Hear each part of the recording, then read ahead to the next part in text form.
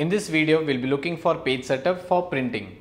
The various topics are like margins, we have orientation, we have page size, print area, break, background, print titles. Let's see that one by one.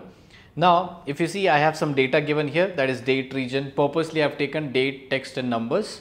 Now, the very shortcut thing, if you want to print and if you want to see a print preview, the shortcut from a keyboard is Control P, and you can see that's a print preview which is given on the right hand side.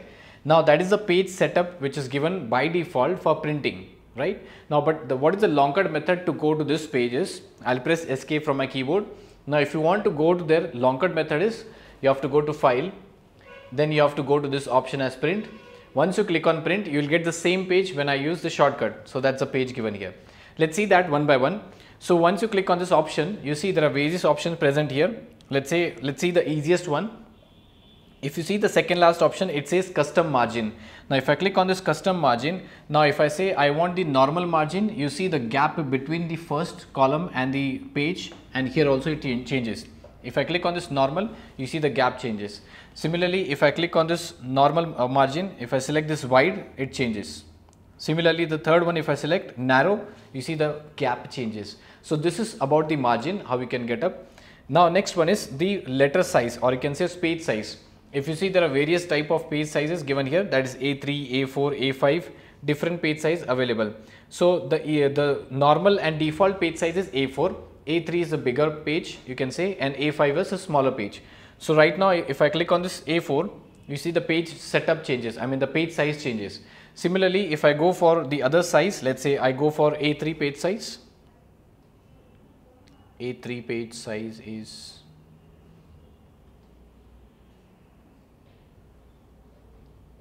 okay. So, I'll go for this A3 page size from here, page size A3. Alright. So, if I click on this A5 page size, you see the page size changes and very less data is occupied. Similarly, if I go for the same A4 size, more data is occupied here. So, page size also you can change according to your convenience. Secondly, if you see, there is a portrait orientation, there is a landscape, and there is one more portrait orientation. If I select landscape model, the width of the page increases. If I click on this, the width of the page increases. If I select this portrait orientation, the height of the page increases. So, this way whatever requirement is there, you can choose the page orientation. Next, I have collated and uncollated. What exactly is collated and uncollated? I'll just tell you.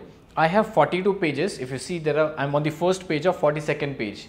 Out of 42 pages, if I want 3 copies of this 42 pages, how do you want the copies? Like first page, second page, third page, or so if you want only page wise, copy wise, so you can select this option as first page, second page, third page, first page, second page, third page. Now, if you do not want that kind of option, if you want every first page of every copy, so what you have to do is first page of all the 3 copies, second page of all the 3 copies, and fourth page of all the 3 copies. So, this way you can get page wise, I mean page of every page, first page of the copies this way.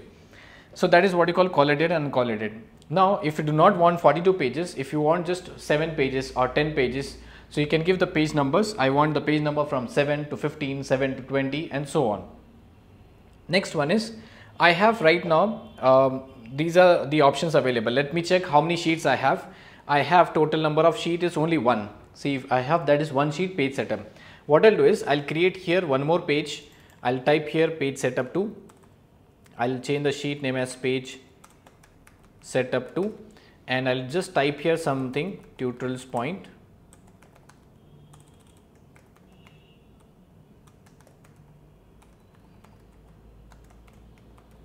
Tutorials point. Now, I'll go back to my page, that is the first page. I'll go to this file, print, and now if you see, there are 42 pages. It says print active sheets. My active sheet is the first sheet. If I click on this book and if I say I want to print entire workbook, means all the sheets I have. So, if I click on this entire workbook, now if you observe, 42 pages have been changed to 43. So, if I click again to that active sheet, it changes to 42. It changed to 42.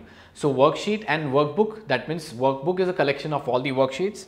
Now, the third one, if you see, there is a print selection. Right now, I have not selected anything, but if I select some area, let's say this way, I'll press escape. If I select some area like this, and if I say I want to print only selected region, so I have to go to this file. Yeah. I have to go to this file, and then I have this print, and now I'll select I want only print selection. So this area whichever I've selected will only be get printed here. So that's all the options available here. Next is I'll just remove this. Yeah. Next option I have, I'll go to this file, print, and I have something known as custom scaling. Now what exactly is custom scaling is, first I'll say as print active worksheet, custom scaling. Right now if I say as no scaling, that means it will not change. It will by default give me the fitting of this. So if I select here fit sheet on one page, so what will happen is all the pages, if you see now out of 42 pages, they have converted into 5 pages. So they have tried to fit all the data into one page itself, but which is not actually absolutely visible. If you see the first 4 or 5 lines are compressed into the small format. So this way if you want to compress and send some information, you can use this option, fit sheet on one page, similarly fit columns on one page, and next you have fixed rows in all the pages. So right now there are not many columns, so it didn't change any option here. So that's no scaling means print sheets at the actual size, so no changes will be made here. So I hope you have understood these are the options available here. Next one is how many copies do you want? You can see there is an option given as 1 copy. So if you want to increase the number of copies, I'll just click on this plus or above sign. So number of copies will increase. So that means you will get, I have 102 pages, it will keep on adding some pages over there. Next is, I'll just remove it. Yeah. Next is how do you want the print of this? Do you want as a print as a PDF? So I'll just click on this option. Once you click on this option, yeah. So I'll go to this place. Yeah. I'll go to this place as file,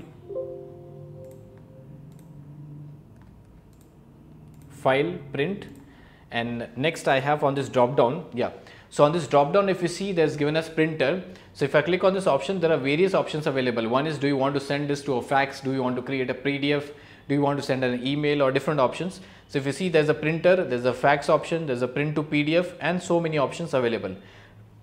Right now what I'll do is I'll say as Microsoft print to PDF, and this will be converted to a PDF, and I'll click on this option as print. So once I click on this print, it will be converting to a PDF, and it will ask me a question, do you want to save print output as, and I have to type the name of the file, and the format of the file is given as PDF. So I'll type some name. Let's say I'll type here Excel to PDF, and I'll click on save. So I'll click on save on the desktop and save.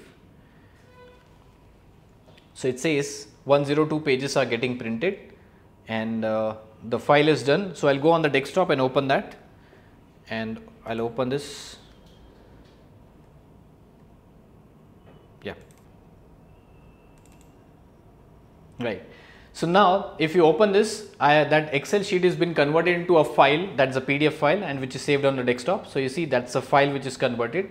Now you can work on this file, you can import, export, so that nobody can disturb this file. I'll just close this and I'll come back to my Excel file. Yeah, that's a printing one. Now, so we have seen how to go for this option. Let's say I'll go to file and I'll go to print. We have seen all these options which are available. That's a place, that's a print preview which you can see.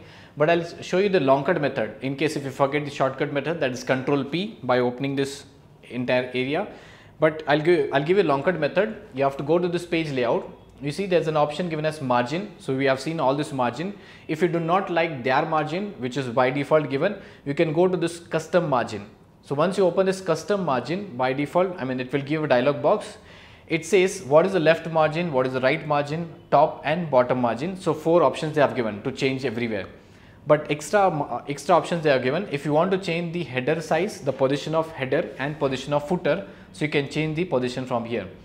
If you observe, my data is on the top left, right? This top left. What I want is, I want the data on horizontal and vertically in between. So I've got the data horizontal and vertical in between, and you can click on this print preview. You'll get the same option again to this place. So I'll just go back and I'll go to this page margin. So from here custom margin, you can change all the options which are available. Next is page orientation, which you have seen landscape and portrait, 2 options. Next is page size, which you have seen A3, A4, A5, different page size. Next one is, I have the print area. Suppose I want to set this print area. So what I can do is, first is I'll select some region. So I'll just click on this option. I'll select some region, and I'll say as I want to set this as print area. So when I go to printing, this area will be the first preference which will be given. Set print area. Now this area is chosen for printing. How do I check it? I'll go to file, I'll go to print, and if you see, the only region which I have selected, that area is selected for printing. So now I don't want that. I'll just go back and I'll say as a clear print area. So the print area went back, right? Next is if I want to give a page break, right? If I want to give a page break, suppose I have, let's say I have how many rows? I have total 8, let's say 12 rows. Out of 12 rows, after 12 rows, I want a separate page. How do I break a page? So I'll keep my cursor on that cell from where I want a page break. So wherever my cursor is there, above that, the entire page will be created separately. So once I go to this page, I'll click on this insert page break. So if you see, there's a thin line which is generated and the page will be broken, it will be given. How do I check whether actually the page is broken or not? I have to press Ctrl P from my keyboard. So if you see the first page and I'll click on next, you see that's the second page. So I'll just go back, that's the first page. So that is how you can, break a page here. That's what you call page break. Now if you don't want, you can just remove the page break, remove page break. That is one option. Now second one is if you want to put a background to your Excel sheet. Right now you might be seeing this, there's no background given. So I'll just click on this background option and I'll say as from file. On the desktop I have saved some image file. I'll just open that image file. The image file is background image 1 and I'll click on insert. That's a PNG file. So once I click on insert, you see the background of Excel has changed. Instead of white color, now you can put your company logo or you go for some presentation. It will look better. So this is a bit dark. My data has been hidden. So according to your convenience, you can change it, the color and all. And also if you see there's a grid lines which are seen. If you do not want that grid lines, in the same page layout tab, you see there's a grid line. You just click on this view option. So grid line also will go away. If you want that grid lines, you can bring it back. Grid lines options here. If you do not want the background, so what you can do is a simple option. You just click on this delete background and the background will go away. Delete background. So background went away. Now there's one more advanced option here. I'll show you something. I have this data. There is only one column heading, but there are almost 1000 records at the bottom. So when I go for printing, if I press Ctrl P, you see there's a one column heading which is repeated. If I go to next page, I have no column heading. If I go to third page, there's no column heading. How do I bring the column heading again and again back? So that is known as print titles. How do I bring it? So I'll just go back. Which title do you want? So I want this title to be repeated every now and then. So I'll go to this page layout tab and I'll go to this print titles. In this sheet, it will ask me which rows to repeat at the top. Now I know which rows are to be repeated. So I'll click on this option and I'll select this 13th row. So once I click on 13th row, this row will be repeated again and again. And I'll just click on this print preview, not okay. I'll just click on print preview. This was the first page which was given. Let's see the next second page. I'll just click on this. So you see there's one row which is repeated, second, third, fourth, fifth, so on. So you see the column headings have been repeated every now and then. So this way when you go for printing purpose, that can be used. Right. So these are the options available. I hope you have understood. We have seen margins, orientations, size, print, area, breaks, and we have seen the background and print titles. So I hope you have understood for this video. Thank you.